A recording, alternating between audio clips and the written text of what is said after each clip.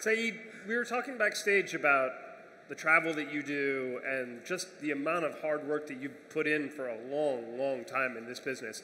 What personally motivates you? What drives you to continue to do this? Like, where does your fire come from? Yeah, not to show off, but I just want to give you one or two examples. I invested $100,000 in Dropbox, and I got 48 million back.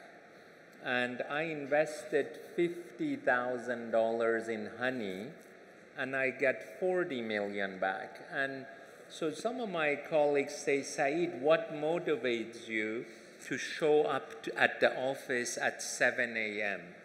I think beyond making money, which is a metrics of success, is how much impact you can make in the world. And I feel the best way to make a better world is through entrepreneurs making their dreams come true.